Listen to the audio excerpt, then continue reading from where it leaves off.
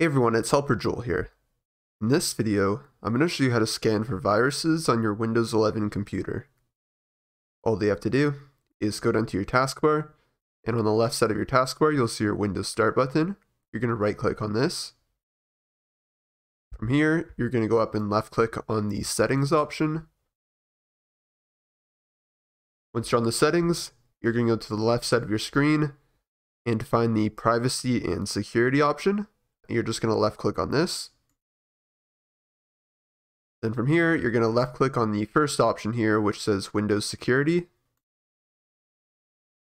And then at the top of this, there's the option that says Open Windows Security. So if you just click on this, it's going to open up this new tab here.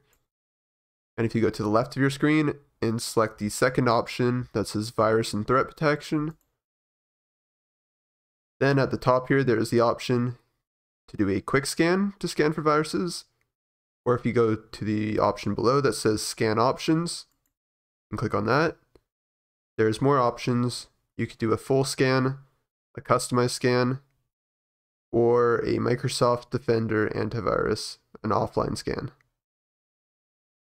So you just choose the one that you want and then click Scan Now.